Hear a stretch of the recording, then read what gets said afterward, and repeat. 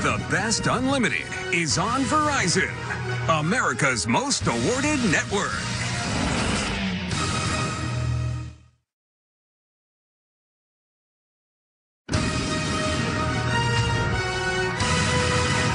CBS Sports presents the Verizon Halftime Report.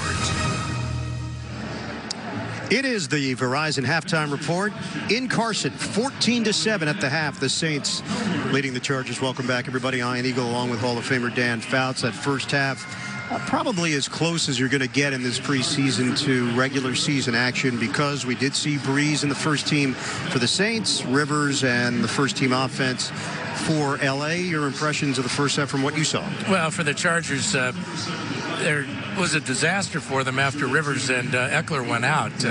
Saints defense held the Chargers just 8 yards. For the Saints, they look like a well-oiled machine offensively because they got Ingram and Kamara going.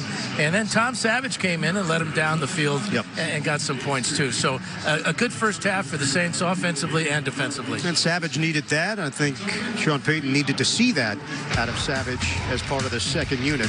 Look at the numbers, 207 total yards for New Orleans in that first half. Time of possession in favor of the Saints, and the Chargers, Dan, as you mentioned, limited in that second quarter with only 8 yards of offense. Second half, expecting to see second unit players, third teamers, guys that are trying to make an impression here to these respective coaching staffs and front offices. Anxious to see Taysom Hill, the backup quarterback for the Saints. He had a big play in the first half on the fake punt where he picked up the first down. And for the Chargers, Geno Smith, who has bounced back from his troubles earlier in his career, should get a lot of playing action in the second half. All right, we'll have second half action coming up here from StubHub Center. Back with the second half, the Saints and the Chargers after this from your local station.